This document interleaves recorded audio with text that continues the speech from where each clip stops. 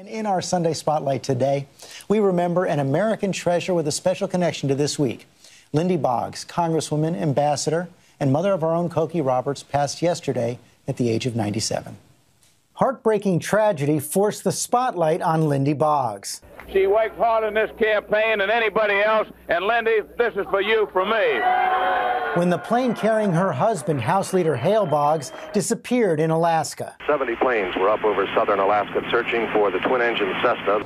Hope I'll be half as good a congresswoman as you expect me to be. Thank you. Boggs, who had run her husband's campaigns, said she was just carrying on his work. An occasion but it didn't take her long to make a personal mark. Lindy Boggs from the great state of Louisiana. A Louisiana native who grew up on a plantation, she became a champion for civil rights and equal rights for women. The chair now recognizes Ms. Lindy Boggs. Thank you, Mr. Chairman. Using her seat on the banking committee to get women credit cards without their husband's permission. As she told Cokie, her role model was another trailblazer. You got to Washington, Eleanor Roosevelt was First Lady. She, of course, was my inspiration.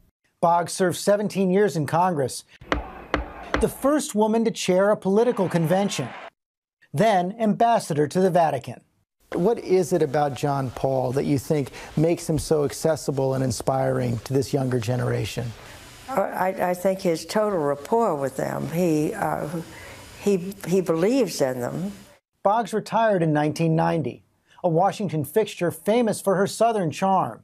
She never forgot lessons learned in the Louisiana she loved. I suppose all women, but mostly Southern women, do what they do when they have to do it. And you just don't think about whether you should be doing it or not. If you're called upon to do something, you do it.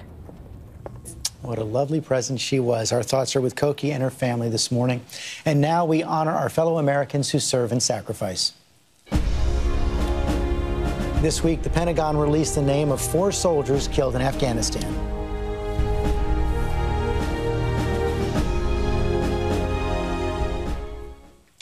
And that is all for us today. Thanks for sharing part of your Sunday with us. Check out World News with David Muir tonight. I'll see you tomorrow on GMA.